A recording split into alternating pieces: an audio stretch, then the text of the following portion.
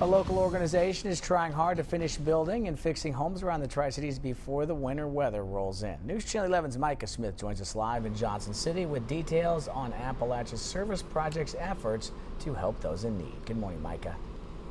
Good morning, Casey. I know it's dark outside and you may not be able to see much, but I'm at the location of one of the homes that the Appalachian Service Project is hoping to complete by winter. Right now, there's just a foundation, but with the help of volunteers, very soon, this will be someone's new home.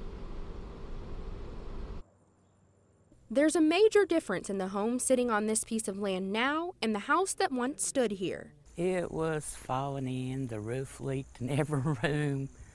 The floors were giving in. After nearly falling through the floor of her house, Kimberly Heiser says she knew she needed help. Heiser called the Appalachia Service Project, or ASP, and within months, work began on her new home. We tore it down end of September and started building it early October.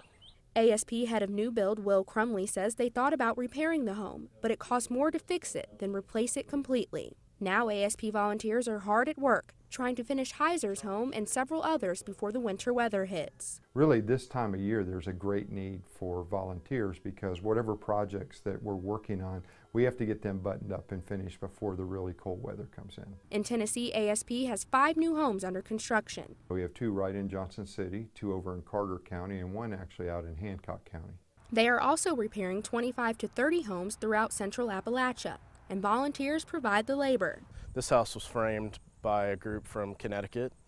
ETSU students have worked on this house, the local Science Hill Rotary Interact Club. Crumley says they could always use more help, especially while trying to finish homes before the temperature drops. Sometimes it's 75 and great, and other times it's snowing. Like last year, we built one in the snow. ASP has been my miracle from God. Crumley says their goal is to complete as many homes as they can by December so that homeowners like Heiser can have a safe environment to live in throughout the harsh winter months and all year long.